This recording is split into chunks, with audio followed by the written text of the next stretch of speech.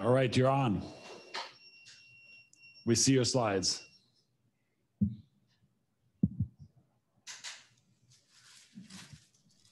Thank you guys for having me. Today we're going to talk about various different implant materials, but really we're going to focus on biomimetic titanium, and particularly the technology that SpineArt has kind of revolutionized. And we're going to present two clinical studies that we did supporting kind of this technology, and we'll kind of go through what we found. These are my disclosures. The only thing that's kind of significant to this is that I do consulting with SpineArt. So, you know, there's various implant materials in spine surgery, everything from allograft to titanium, to porous, to acid etch, to laser engraved, to PEEK, HA coated. And really, we've been kind of searching for the holy grail of implant material for a long time. And it was assumed that we found this with PEEK, given its kind of low modulus of elasticity and its kind of so-called ability to see the fusion on X-ray, which I think we can kind of debate that as well. But more recently, I think there's a lot of us that have moved away from PEEK, given its hydrophobic and apoptotic properties on a cellular level. I still think that PEEK is probably 50% or more of the implant market. I think more at the education centers, a lot of people have been moving more toward titanium. You know, the benefits of titanium and porous surface technology in terms of osseointegration is not new, right? This has been around for a long time, particularly in orthopedics. We've used porous titanium for total hip arthroplasty for about 30 years. And it's been used even longer in dentistry. So when I actually looked to kind of see who used the first porous titanium, dentists were using it for implants like 50 years ago. Again, to get these implants, these tooth implants to fuse into the mandible. And when we look at our experience with total hip arthroplasty and these porous cups, you can see that the survivorship for the acetabular component at 10 years is nearly 100%, and things are much better today, right? We know that you know, at 15 or 20 years, these numbers are kind of consistent to what we see today. I want to sidetrack for a minute and make an important difference, which I see at the meetings all the time and confused particularly with industry and the sales representatives in industry, and sometimes even in journals and in everyday conversations. 3D printing is an additive manufacturing process from a CAD, right? Computer aided design. Porous trabecular biomimetic metal is a different type of technology that may be designed to stimulate both bony on-growth and in-growth. Can a 3D printer be used to produce something that is biomimetic? Absolutely, like something at the top here. But at the same time, you can use a 3D printer to print essentially anything. That doesn't necessarily mean that we're talking about surface technology or biomimetic technology. Tie Life is a technology that was developed by SpineArt, which is a 3D printed porous metal design that is biomimetic and hopes to enhance early and robust osseointegration. And when we look at the structure of trabecular bone, we can see that the pore diameter is usually somewhere around 400 to 600 micrometers, and the porosity is about 80%. And when they designed the Tie Life structure, they tried to design it similarly. So pore diameter, again, 600 to 700 microns, and overall porosity around 75%. You know, one of the beauties of PEEK was that its modulus of elasticity was somewhere between cancellous bone and cortical bone, but much closer to cancellous bone. And subsidence, we think, has a lot to do with the the modulus of elasticity and that difference between trabecular bone and the implant itself. Modulus is this, as we know, is the slope of the stress strain curve, but it could also play a role in something called mechanotransduction, which we'll touch on a little bit later. The things that we really also need to know is that, and realize is that modulus is not everything, right? So some of the failures of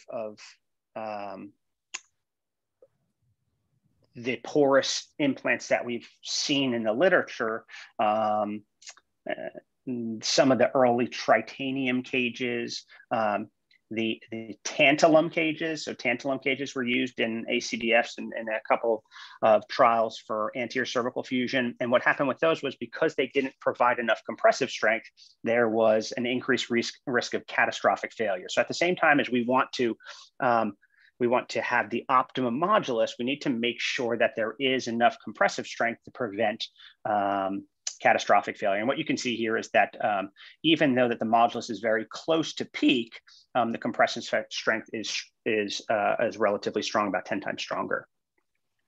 So the kind of the basis of the talk that I wanted to give to you guys today is an overview of two of the studies that we did surrounding Thai life itself.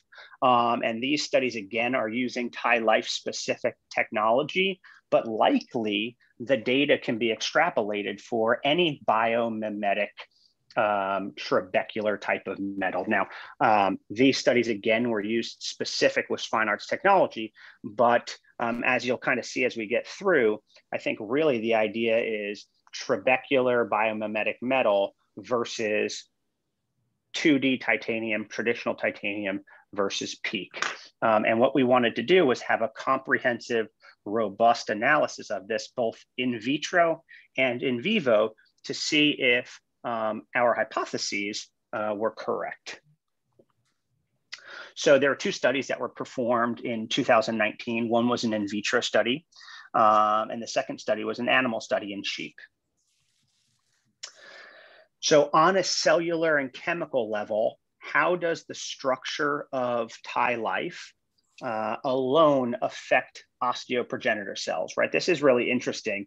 Can just the structure of a metal change proliferation, morphology, and gene expression in cells, right? No other additives at all, just the actual structure of the material itself. And that's what we wanted to see in the in vitro study.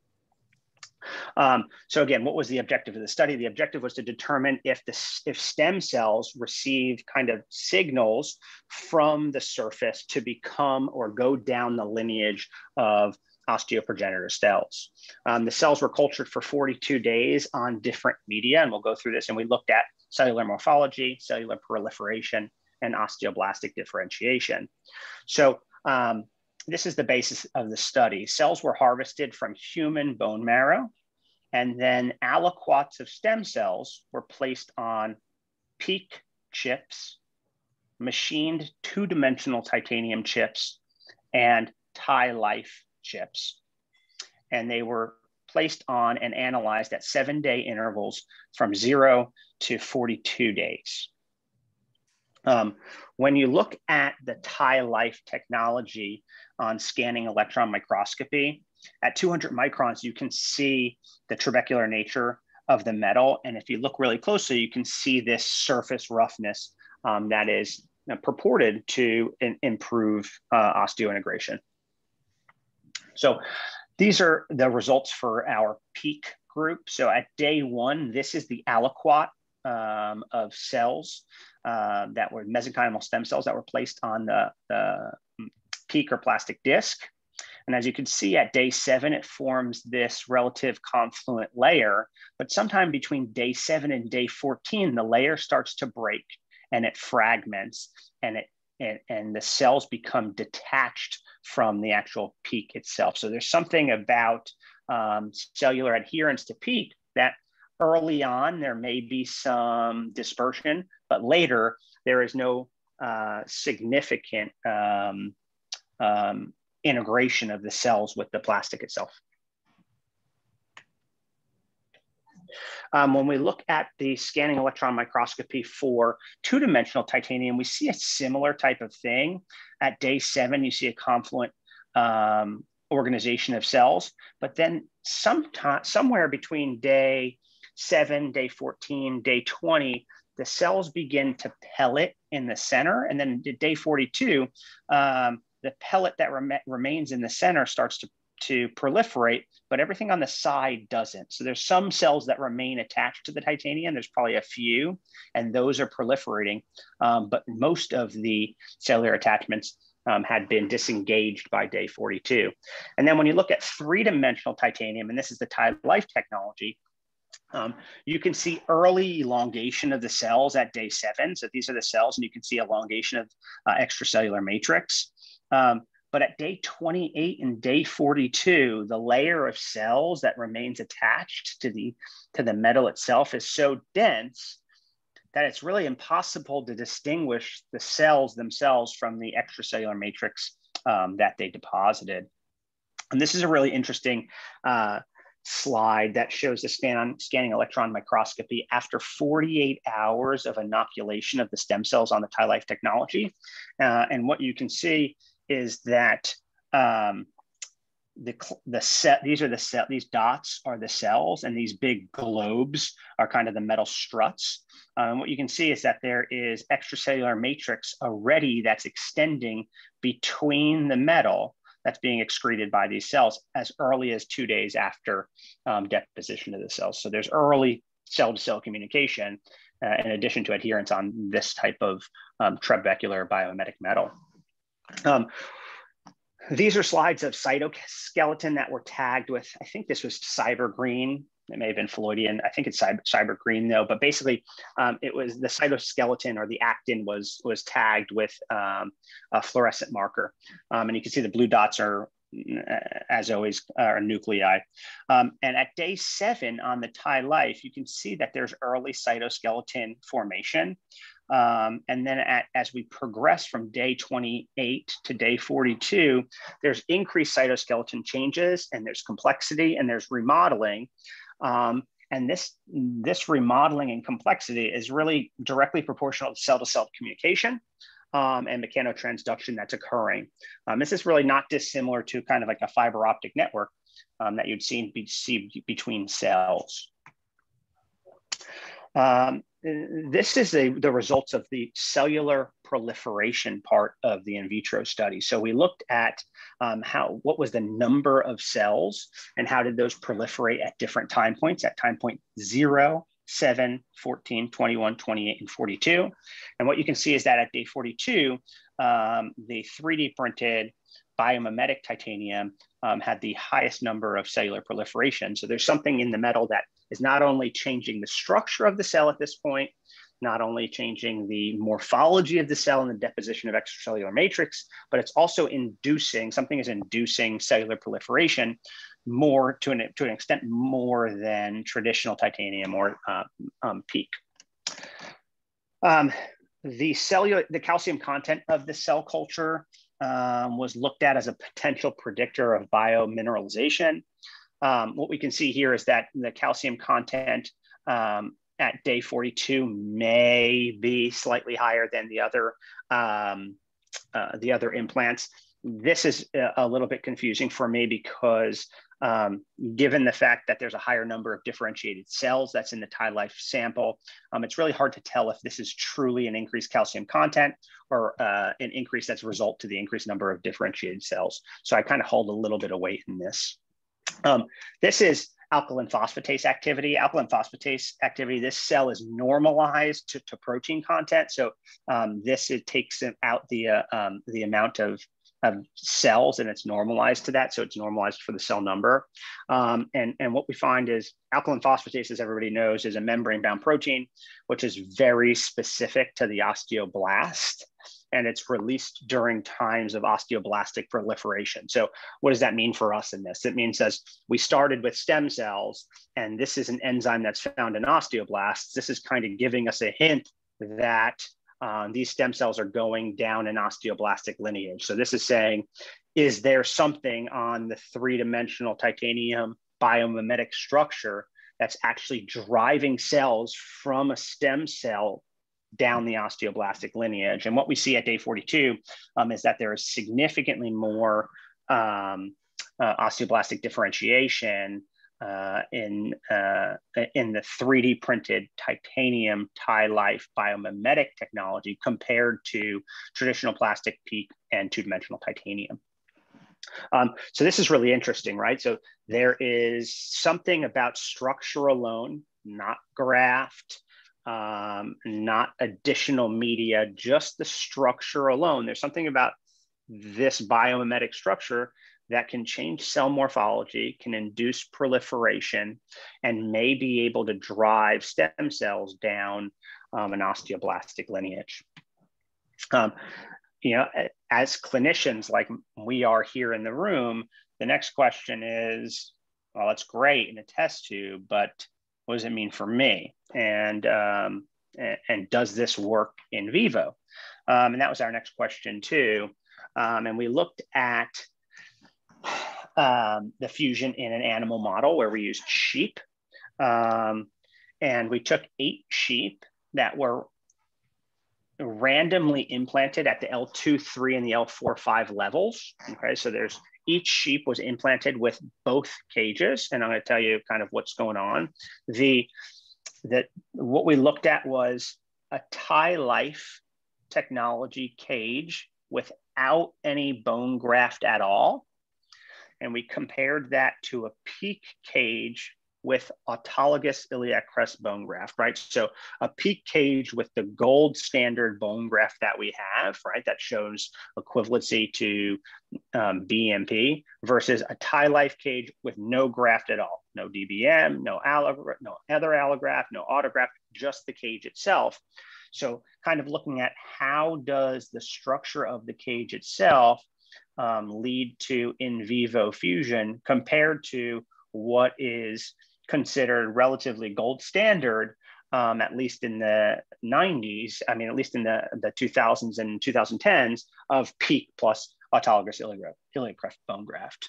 And, you know, when we look in the literature, this is one of relatively few studies that I could find that actually looked at a cage without any graft. So kind of really looking at how does this structure change in vivo fusion conditions. And we looked at, we analyzed the behavior of bone contact with TiLife versus PEEK.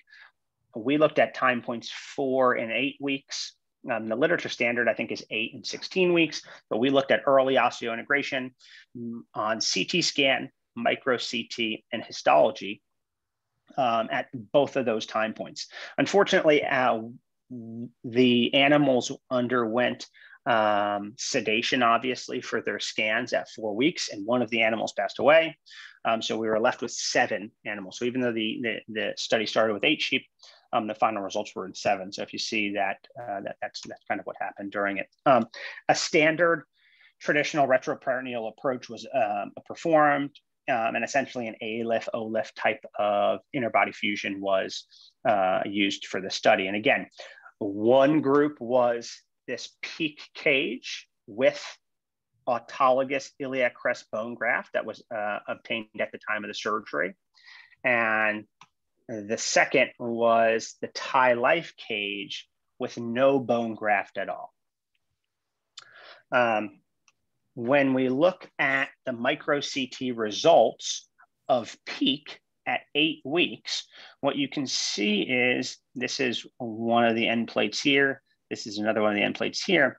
You can see that there's still some fragments of the iliac crest bone, but there's actually no integration of bone across the cage or around the cage. And if you look at the bottom right, this is kind of a remarkable picture. You can actually see that there's relative osteolysis around the cage and really no evidence of fusion or even early fusion at 8 weeks. Now, when you look at the TiLife technology or this biomimetic technology, you can see that, again, there's not complete fusion through the cage yet, but you do see that there is bone that's forming already at 8 weeks and starting to traverse through the cage itself. And when you look at the bone the microstructure of the bone, you can see that it's actually integrating in these pores relatively robustly on both sides of the cage. So, there's early spot welding, which can lead to early stability for patients that we could see already at 8 weeks after the on the micro CT. Now, this is a remarkable slide too. This is actually a CT scan at 8 weeks. You can see the peak that is implanted here, and you can see the TiLife 3D printed technology. Again, this is peak plus iliac crest bone graft, and you can see there's relative resorption of the bone graft itself and osteolysis.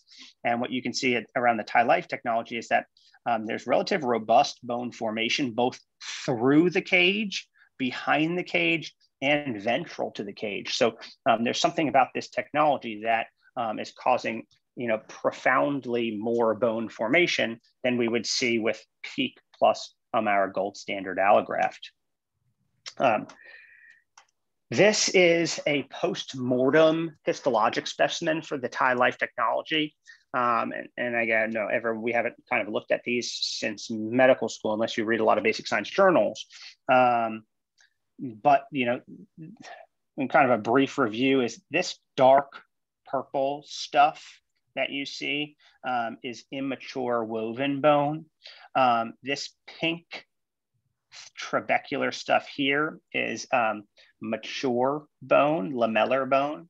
And then this hyaline type stuff in the middle here is cartilage formation. It's kind of that pinkish, purplish, relatively low number of nuclei in the middle is cartilage. So what we see here is that in between the cage, so this is end plate up here, this is end plate down here, and this is in between the cage. In between the cage, we are seeing some sort of end chondral ossification. The end chondral ossification means that the bone is formed through a cartilaginous precursor. So in between the cage, we are seeing some early evidence of end chondral bone formation. Again, this is without any bone graft at all that's occurring through the cage itself. And if you look at the early Bowden studies from the 90s about how fusion occurs, we don't necessarily know 100% how biological fusion does occur. We think that it's actually a combination. It's not just intramembranous, it's not just enchondral. We think that there's a combination of both that's occurring, and that it's a different process than traditional fracture healing that we study in orthopedics. So what we see here is in the center of the cage, we see this enchondral ossification. But if you look on the cage itself, so on the surface of these trabecular pores, you could see this dark purple deposition. That's immature woven bone. There's intramembranous bone formation. So bone that's forming without a cartilaginous precursor. And that's really interesting, right? So we have two types of bone formation that we're seeing that's stimulated just by the metal and the surface itself. This is just looking at things a little bit closer. And you can see this purple is this immature woven bone, and this pink is the mature lamellar bone. And you can see that there's early osteointegration of immature woven bone and in an intramembranous type of formation on the cage itself. Now, when we look at peak, it's a stark difference, right? This is a really nice picture because you can see that now you don't see really any bone formation around the peak itself. You actually see relative area of maybe apoptosis or fibrous formation. You see this kind of almost shielding of bone formation. And where the graft was placed at 8 weeks, you can see that there's osteolysis essentially of the iliac crest bone graft that was placed between the cage. And some other in vitro studies with peak have been shown that peak itself can induce mesenchymal stem cell apoptosis, and that may be part of what we're seeing here. Again, that's just speculation. We wanted to look at it quantitatively, so we did a quantitative histologic analysis of this, where we subtracted the interbody cage out in yellow here, and the surrounding tissues were measured, discerning those of cartilage versus bone. And what we found was that there was significantly more bone and cartilage in the 3D printed titanium without graft as there was in the PEEK plus allograft, and it was significant in both the cartilage and the bone subgroups. The next thing we looked at was bone implant contact, which I think is important for early osseointegration, kind of this spot welding to the cage to get early stability. And what we found was that, as you could see in the PEEK cage, there was really no bone implant contact at all, but there was significantly more in the 3D printed biomimetic titanium. Hey, Dr. Laratta, yes. Close, how much longer do you take approximately? About maybe a minute or two. Okay, sounds good. Thank you. In conclusion, I think that Thai Life shows a much faster and enhanced osteointegration when compared to PEEK plus autologous iliac crest bone graft, even at 4 weeks. This leads to early stability, and this is where we started from. What leads to fusion? Stability, size of implant, delivery of graft. Thai Life allows bone graft through the cage, around the cage, while PEEK shows osteolysis when even using autologous iliac bone graft. So kind of what's the take-home message for all this? Well, this is really comprehensive, right? So we looked at in vitro and in vivo for biomimetic titanium. When you mimic trabecular bone structure in terms of modulus, porosity, and roughness, there is likely things that are going on in terms of cellular proliferation, changes in morphology, differentiation into osteoblast, and early integration. And I think what this is leading us to is, can we eventually get to this technology becomes so good that bone graft and biologics are not necessary? This is just kind of disclosures where this was presented and where it is accepted. And I thank you guys for inviting us and to allow us to talk to you about this technology. So great, Dr. Laratta. Thank you so much. And really cool to hear your basic sciences research. I'm glad that there's new efforts at improving the biomaterials. Now, all honestly, what is the advantage in a 2-sentence response, or 2 or 3 sentence response of this material over allograft, structural allograft? Structural allograft with appropriate graft bed preparation and biomechanical neutralization seems to work pretty well. So why would we use a complex titanium over a proven biologic material? Yeah, so that's a great question. And I'm glad, and I hope none of your fellows get that question asked to them on their boards either. That was something that I thought when I was taking my boards is, what if the examiners tell me, why are you using cages and not allograft? And I don't think we exactly know the answer yet, but we do think that maybe, again, just like these studies, that there is something about this biomimetic metal with titanium specifically that may be inducing different changes. But we would have to for us to know that, we have to do kind of head-to-head studies of allograft versus titanium. In short, 2 sentences, I trained with Dan Rue at Columbia. I use allograft for ACDFs, right? So I believe in that technology. I still think it's a great technology. And I think that a lot of times we have to be careful with industry changes how we practice kind of more than the basic science does. But I don't think there's anything wrong with allograft at all.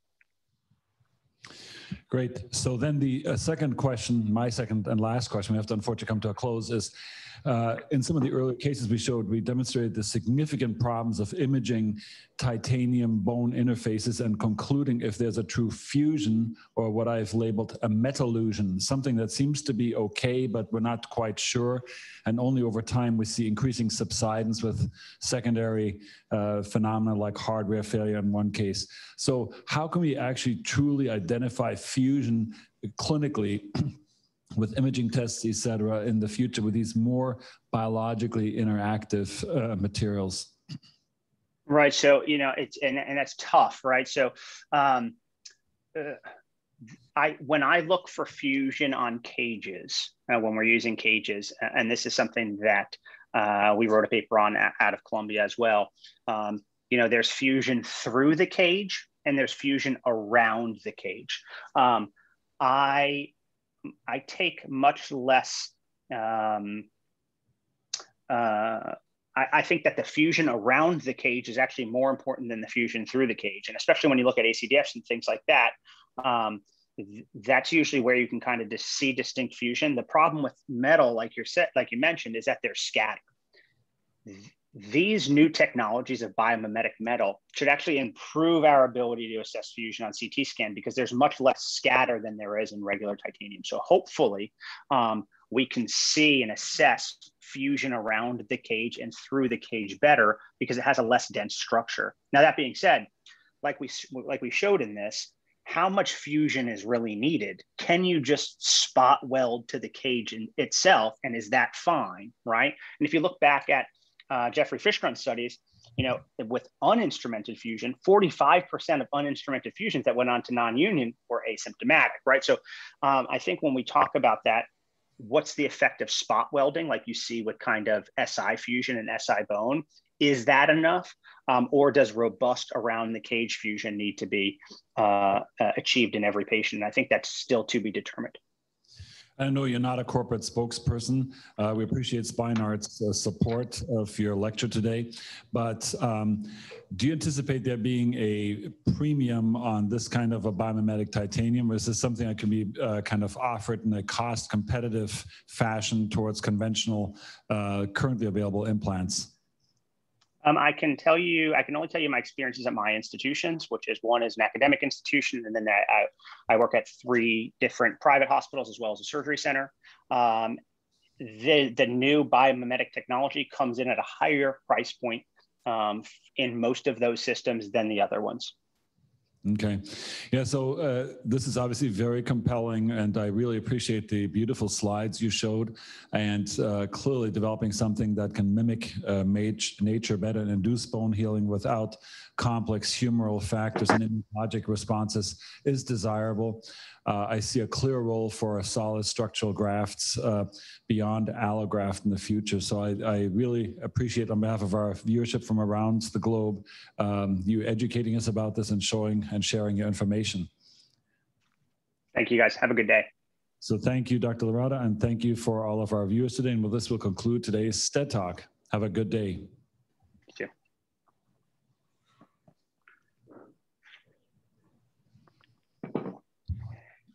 Thanks, guys. Good job. I'm glad you showed that case. Yeah, so I think that's